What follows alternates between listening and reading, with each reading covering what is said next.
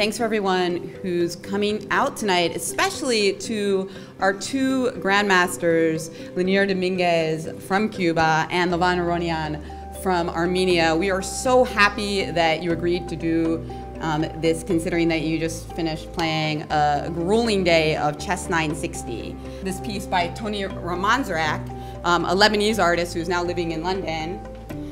And his piece, which was originally created in 2013, is represented by gold versus oil as white versus black. And it's supposed to represent the limited resources and the fight for them. And that's why it's called chemical warfare. Through this piece, the artist forces us to consider the idea that, unlike in chess, where both sides begin with the exact same pieces, adding the possibility of a chemical weapon is an immediate game destroyer, where the actual winner is also the loser.